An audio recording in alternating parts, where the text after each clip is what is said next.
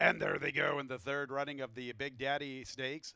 Eyewitness away quickly, and Tawdry showing good speed from between runners outside of former stablemate Shefflin. Nighttime's in close proximity to the front. From the inside is Striker. He assumes the fourth position, a little more than 2 off the lead. Nighttime settles into the fifth spot. Our Shot is sixth, a good 5 lengths off the lead. A length in front of Candy Overload.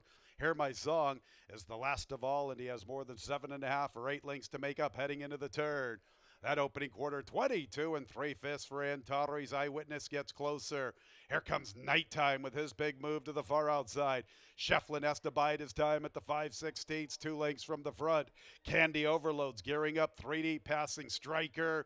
Hear My Song begins his rally. Our Shot from the rail. Top of the lane in the third running of the Big Daddy Stakes. Eyewitness and Tawdry's tough from the inside. Nighttime. Shefflin looks for a seam to split. Our Shot begins a big move up the inside. Candy Overload over the top to the far outside. Who's going to be your daddy in the Big Daddy? And here's Candy Overload. Candy Overload from Shefflin, Nighttime, Our Shot. After them, Tawdry's Hear My Song, Eyewitness, Striker at the back of the pack.